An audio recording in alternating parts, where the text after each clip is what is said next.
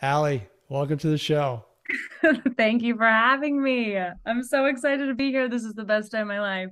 I love it. I love it. It is the best day of your It life. is. And It I is. did not coerce you into saying that, right? Not at all. Not Not at at all. all. Well, well, listen, before we get into your background and your story, I think it's very interesting for the audience to know that we met recently. You were with your husband, and I was with my wife, and we were in Mexico, We and were. we were having a pretty awesome time. And that's why I encourage people to go on vacation because you never know who you're going to meet. Honestly, it's so true. There could have Yeah. been so many times that I rescheduled this, but the story is too perfect.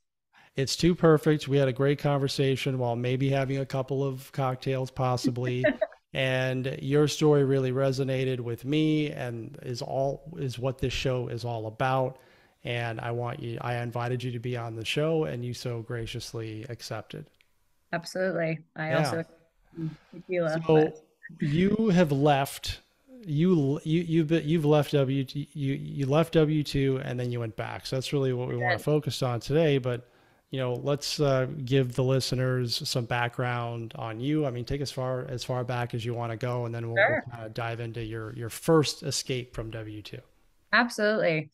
So I went to school in LA for English literature. Absolutely 180-degree difference from where I am today. Um, so I graduated back when the economy was crashing again, the first Yeah. time in my life.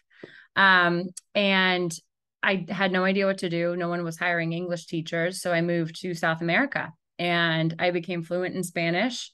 And that was the first kind of taste that I had of entrepreneurship because I started an English Institute. I was supposed to be there for 4 months, ended up staying for a year and a half. And my mom forced me to come home because I had some student loans that I had to kind of take over. So that's kind of where I got my first real taste of owning my own business. And when Yeah. I came home, because I was fluent in another language, a very well reputable tech company, Salesforce, needed, Spanish speakers. And so that's how I got my start in tech. And it really just took off from there. Um, my next company, I worked at Twitter. That's where I met my husband. And it's been, a couple companies since. So I've really climbed the ladder really, really quickly. In that time period, I want to say, 7 years into my tech career, I got really tired and really burned out. And this was before the pandemic. So, you know, I Yeah. can't imagine having worked through that.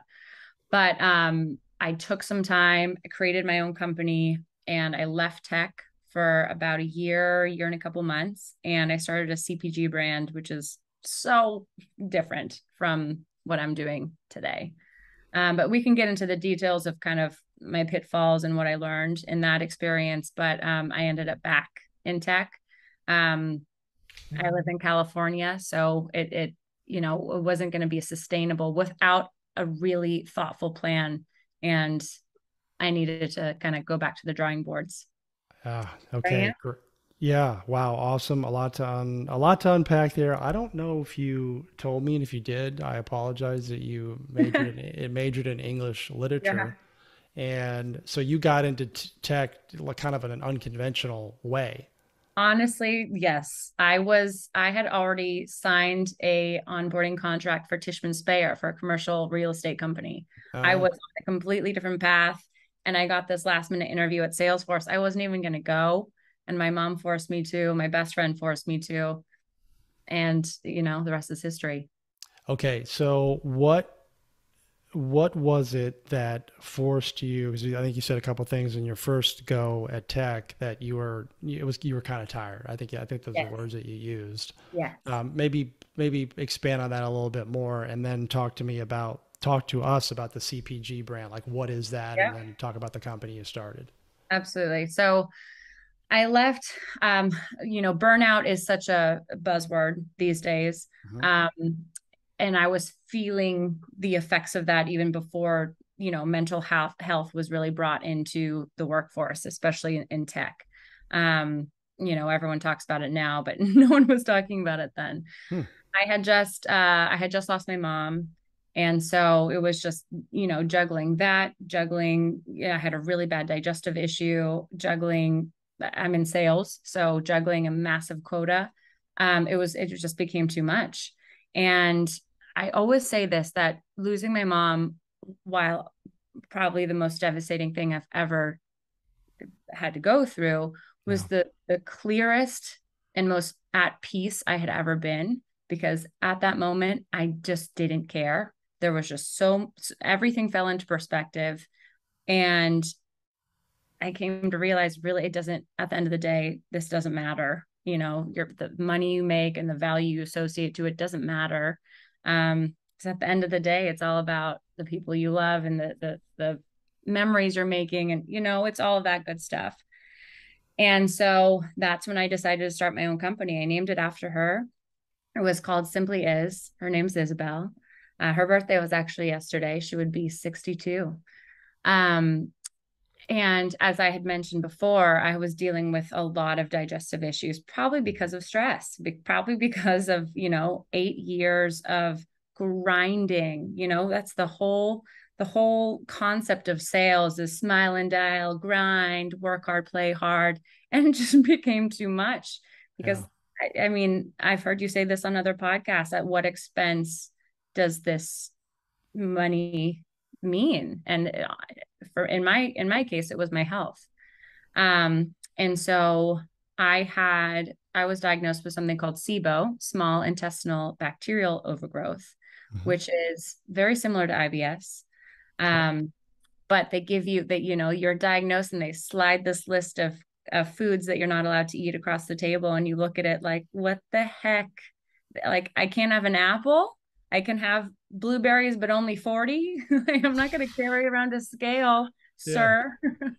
And so I decided to start a snack company so that, people wouldn't have to think about, how many almonds does this have? How many cashews does this have? Oh my goodness, does it have a little bit of apple? I don't know. I'm going to be bloated and look pregnant for the next 2 days if I eat something like that. Yeah. So, so I started that, and the tagline was, "We give a shit so you don't have to." Uh, that's so, you're Um, awesome, by the way. I'm so glad you're on the show. This is why we invited you. And yeah, you said so many things that really resonated with me. I just want to ask you, I love that you named it after your mom, and then you had this moment of clarity about perspective, and that's super important. I think a lot of us think that, but you had the wherewithal to actually follow through with it. yeah. Um, Grinding for 8 years. What does that mean? Like, how many hours are you working? Like, is it just pouring over into your entire life? I mean, tell us some more about that. Yes.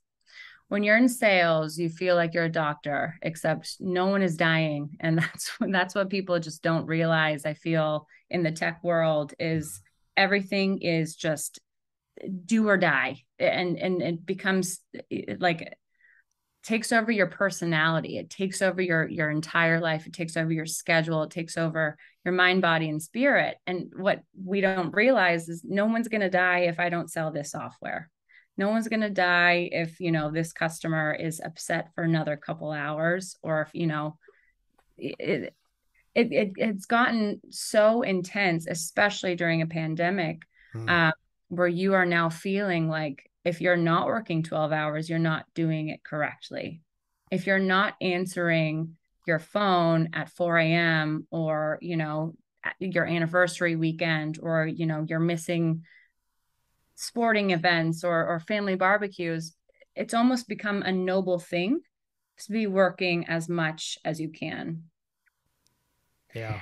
And so it Wow. just became, I remember it was right before my mom died. I'm going to drop a bomb. I'm sure you remember this, but I had a stroke. And I remember going to the hospital. I was in the back of an ambulance having a stroke. My brain was bleeding. I couldn't walk, couldn't use my right side. And I was calling my manager to tell her everything that needed to be said in my sales calls the next day, the steps that we needed to close these A, B, and C deals. And that was my first thought. My first thought was not call my mom, call my dad, say bye to my family if I die. It was, oh yeah, this deal needs to go come in. And so shortly after that, my mom died. And that's when it just all fell into place. And I was like, what are we doing? What are we doing? Yeah, that's I, I remember that. I can't. I just it's crazy that you get to that point. I was like that too. I used to close deals on vacation, Yeah. and I get it. And part of it is like the expectation you set on yourself, and then Yes. what the company sets the expectation as well. And again, this is like the price that you pay when you're highly compensated. Tech industry pays a lot of money, and it's Absolutely. like that's what's expected of you, I think. And then Exactly. And then yeah. being a female on top of it, I was at a conference last week and in a room full of 300 males, there were 10, I counted 10 females. Mhm. So it's almost like you're held to a higher standard, I listen to some of the males on my team, their calls, and I'm like, what? That's the standard and I'm operating here, but it's almost like you can't slip up because there's such a stigma against females in tech. Yeah. So I, it's I, extra pressure. yeah, well, not that you need any more. So, No. all right. So talk about you start this company, dedicated to your mother. You're passionate about it. Like you have this clarity. You're excited about it. To walk us through the exit from the first company. I don't know which one it was, but walk us through that, and then like the mindset, and then how you did it, and how you felt after you did it. You mean the transition into my own? The business. Yeah. I was at a CPaaS company, so telecommunications tech, at the time, and just I was miserable. I was miserable. It got to a point where I was, throwing up before work. I was just every day. Ugh. Um, I mean, it was a toxic work environment, but that's for a different podcast. But, but my husband and I always like to talk about the fact that he's like a marathon runner, slow and steady. He can go 26 miles. I'm a sprinter. I just do things sometimes without thinking. And I was so at my wits' end that I just quit and didn't have a plan. Knew I was gonna, get back into the workforce at some point, but had an idea for a company and then just quit. Didn't have a business plan, didn't have contacts. So I don't recommend that. Anyone who's listening, like leverage your W-2 as long as you can, Mm. raise money, put your business plan together. If you're going to bootstrap, get those funds ready. But I was so miserable and I am such a spontaneous person that that's what I did. And so for the next, I want to say 2 weeks, I was glued to my computer, learning packaging, learning the CPaaS industry, or I'm sorry, the CPG industry, learning shipping costs, how to do it yourself, drop shipping, um, you know, federal compliance and how the FDA approves food and what stickers I would need on these bars if I wanted to have an advisor who was a doctor, a nutritionist, all these things. And I met with probably like 200 people.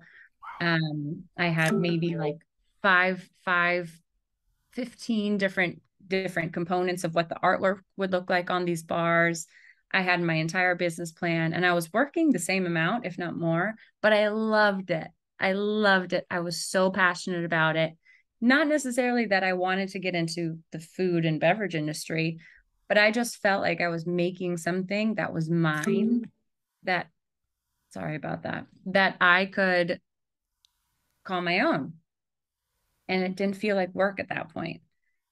Yeah. So that's what I did. I launched the company, I want to say like a record breaking 1 month after I left my job. 1 month. Mm-hmm. Yeah. Awesome. Awesome. And you're in a much different spot. I mean, I can get your situation if you're in a toxic work environment. I don't recommend burning the ships either, but No. hey, sometimes you got to do what you got to do. Your mental health is more important. And you've already, you Exactly. mentioned you had the stroke. So it's like maybe you did I think you did the right thing probably.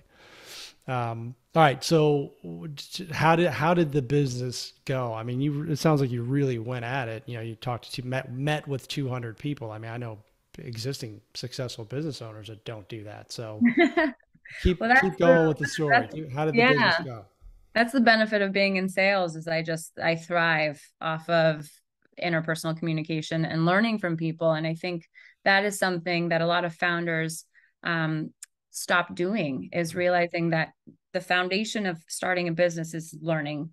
And if you're not learning, your business isn't going to survive.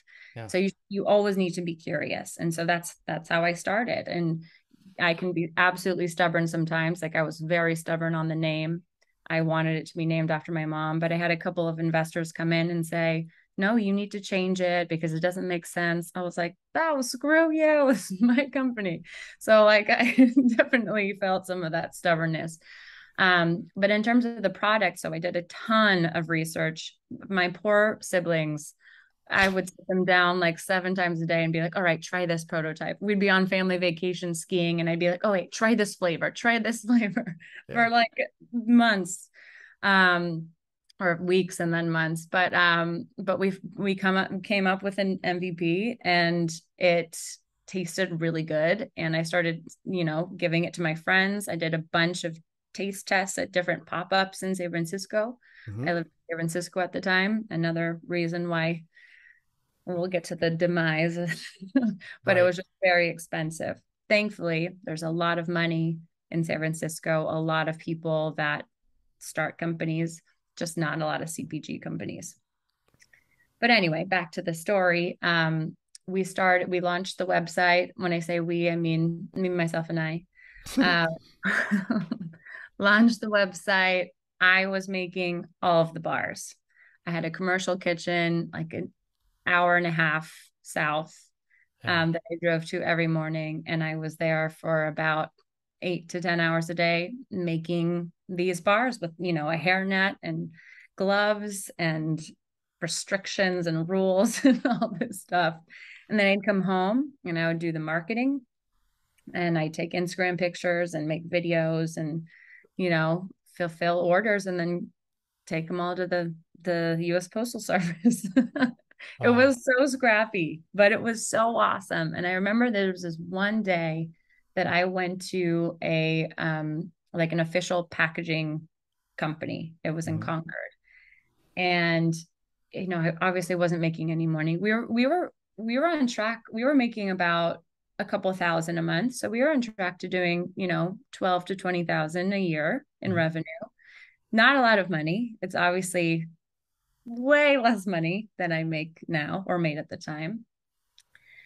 But I remember walking to my car and the wind like blowing in my hair. I was like, oh my God, Beyonce. I felt like such a badass. I felt like such a badass. It was a tiny startup, small business snack bar company, but Yeah. I felt like I had just won the lottery because I did it. I did it myself.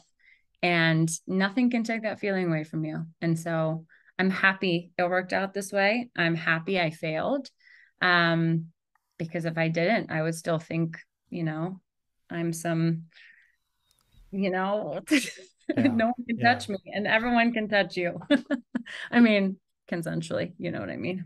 For those of you that are not watching on YouTube, I am smiling ear to ear because it's so just awesome to hear someone who's, making a pile of dough, Yes, feeling like a badass, making a couple $1,000s a month. yes, Yeah. yes. That's And the so amount of my awesome. friends because in San Francisco, all of your friends are making six figures, multiple six figures, Yep.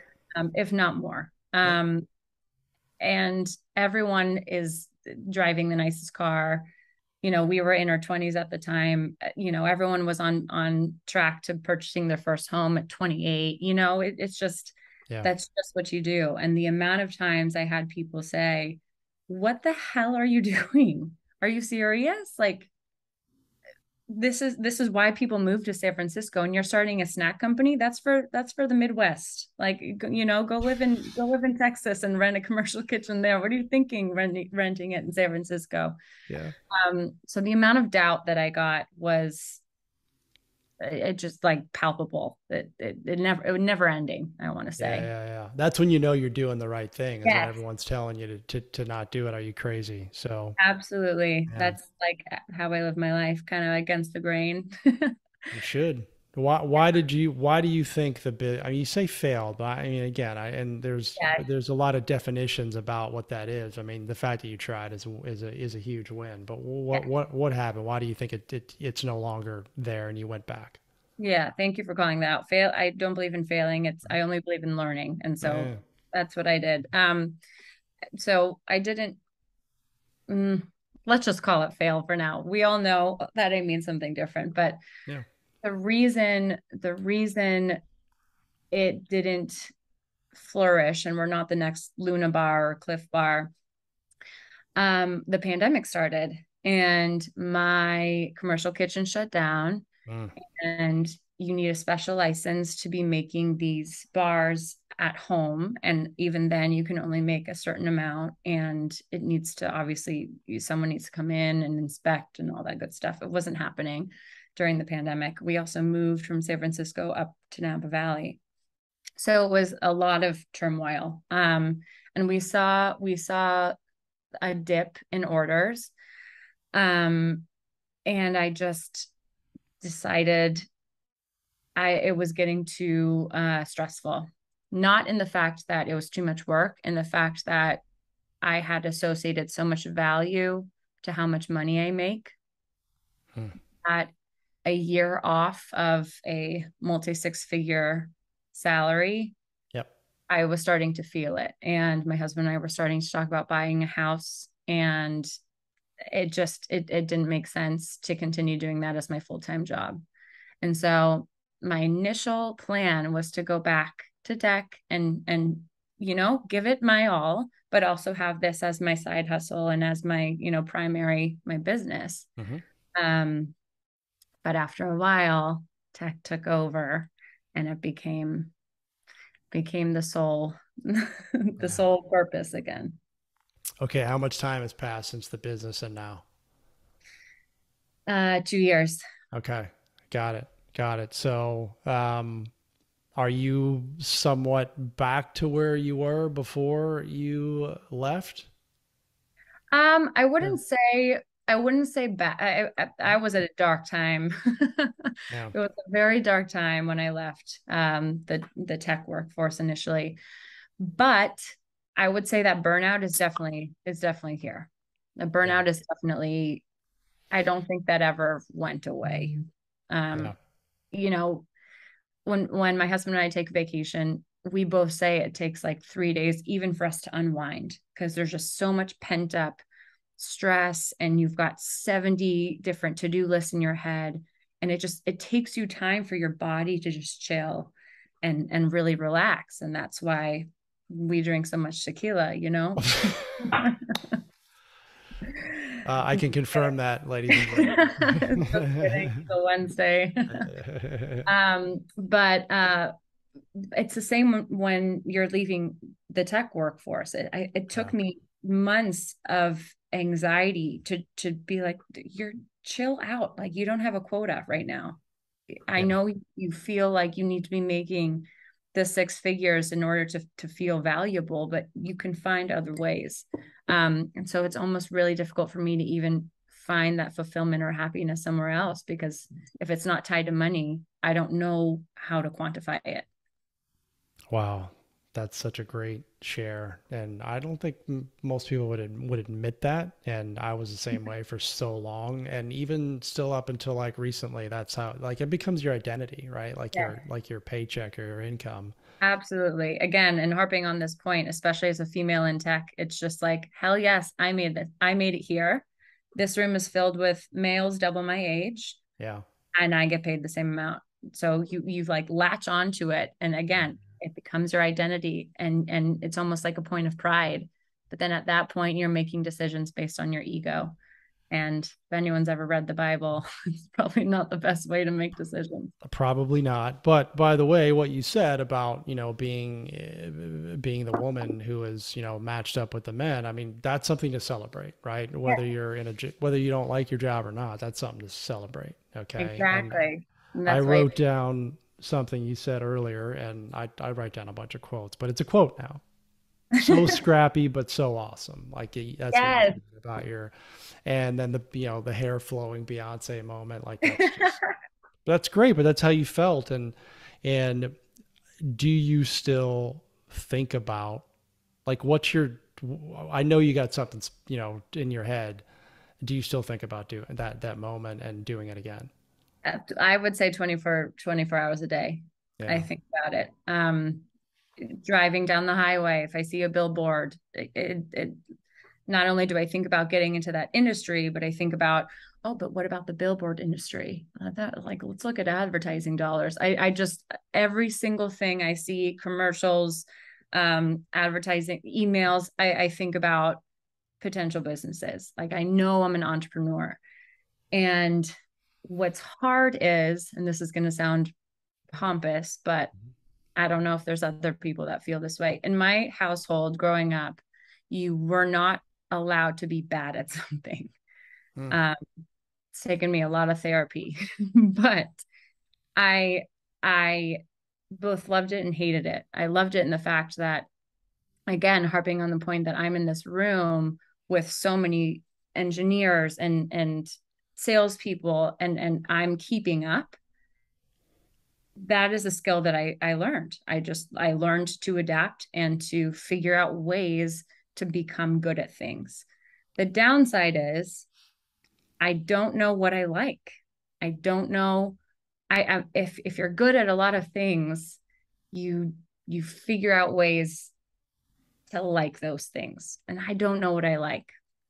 I mean, I think I'm getting closer, but Yeah. it's hard. It's hard to take a step back and have a completely blank slate and figure out a way to make money from something that maybe is your hobby. Maybe you don't want to make money from something that's your hobby. Maybe you're better at this thing. How do I apply my sales skills? It's hard. Wow. But end of the day, if you're passionate, you will find a way to make as much money as you want. Totally. Okay. So I can assure you that people feel the same way as you do. I mean, in Okay. my real estate group, um, I have tons of high income earners that speak similarly to you. Yeah. Okay. Now, none of them had a stroke, and I don't mean to make light of the situation, but I'm just, that's how we are. But they hate their lives, right? They're just so unhappy. But and they say the same thing as you, is I don't really know what I'm passionate about. Yeah. And I think the lesson here is that, and you and I talked about this when we were in Mexico, sharing said tequila, but if you can, would it be safe to say that if your high six figure income, multiple six figure income was covered, you'd still be doing that $1,000 to $2,000 a month gig. Yes. Right. So I think that's the block for a lot of people, is it's like, how do you do that? And it's really about having other income streams come in, and just the mindset of the W-2 employee. I was like that for years, was like, oh, I got to replace this with one thing. Yep.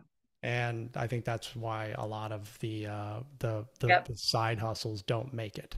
Exactly. Exactly. And I don't think if I had stayed with Simply As and continued doing my CPG company, Uh-huh. like who knows where I'd be right now? Probably still not anywhere near the amount of money I'm making. And so it's an endurance race. And as I said earlier, like I'm not an endurance racer, I'm a sprinter. Yeah.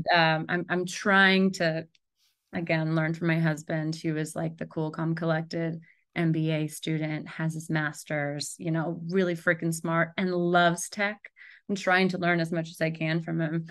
And he's been an amazing mentor and kind of getting me on that track and telling me like, dude, you don't have to be 100% all the time. You can like take a day over here. Sometimes you're 30%, and that's still okay. A step forward is a step forward. Doesn't have to be a leap. Yeah. Going Yeah. steady. You guys are great together for sure, and learning from each other. So, and I'm sure he's super inspired by you as well, because it's hard not to notice that. I'm like, wow, I'm not doing enough here. Allie's, running to the moon here. But so what do you think is, again, I know you got a bunch of ideas floating in your head, but what would you do different if you were to do it again? Um, I probably wouldn't do I probably wouldn't do anything with food. it just gave me too much anxiety. Shelf life of food, it's just too much of a risk.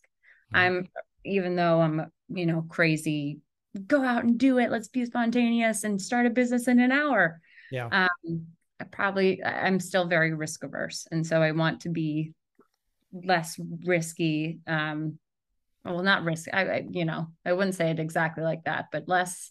I don't want there to be a shelf life for my company.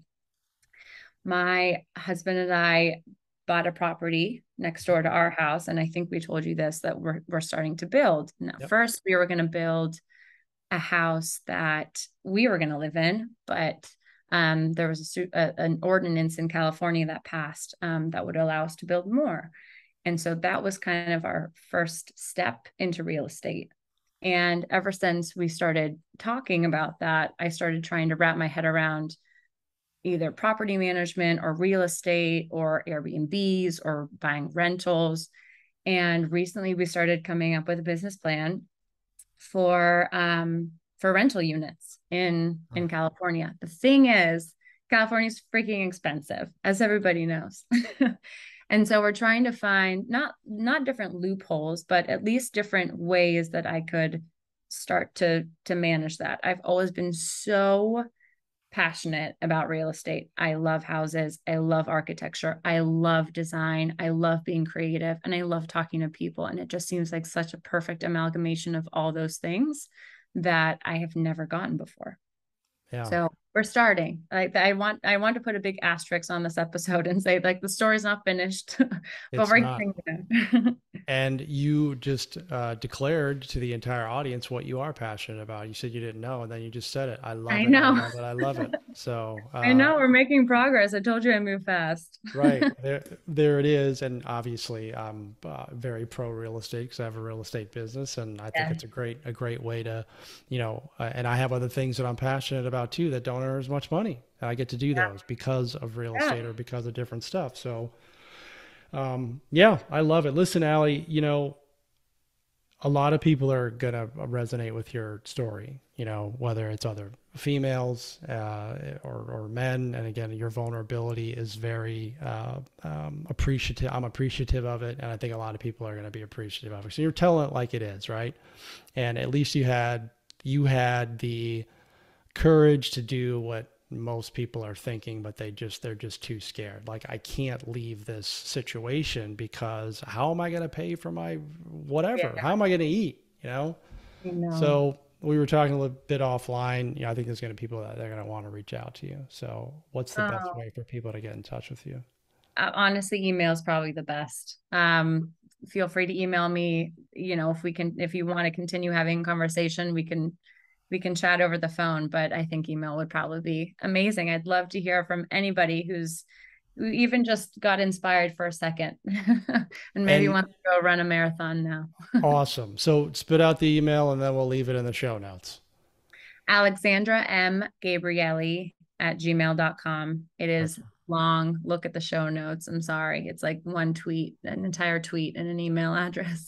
It's an entire tweet and email address. All right, that's great. And yeah, I would, again, take advantage of it because if you listen to this episode, I mean, there's a ton of value here. There's a ton of nuggets that she's dropping, and just being, vulnerable, and you can learn a lot from her. Before we wrap up, do you have any final thoughts that you want to leave? Something I didn't ask you, or maybe that you wanted to share before we go? I would say the biggest thing that helped me understand all of why I do things and what my fears were and why it was really scary to leave my W-2 job, start a business. Now I'm back starting it again. Was understanding the foundation of those fears. A lot of that was done in therapy or with a career coach. I would say that is my biggest piece of advice is understand why you react to certain situations or act out of fear in certain situations, because until you acknowledge and understand why you do things, you can't change them and you can't tackle that fear. So I would say 100%, if you don't talk to a career coach or a mentor or a therapist already, start, because it's going to give you the kind of the gumption and the power, and taking it back so you can make those decisions and kind of change your life. but it's scary. I understand, but it's that first step. The first step is always the hardest. 100%. That's a great final thoughts, a mic drop moment. And you said the word gumption. So, it's just, you don't hear that one every day. No, in all seriousness, Allie, you're awesome. So glad that we met you. And I believe you coined the phrase vacation besties. Vacation besties. That's how Right. you're on my phone. Yeah, this is just seriously awesome. I learned a bunch from you, and thanks so much for agreeing to be on and sharing your story with us today. Really appreciate it. Everyone, So make it much a for great day.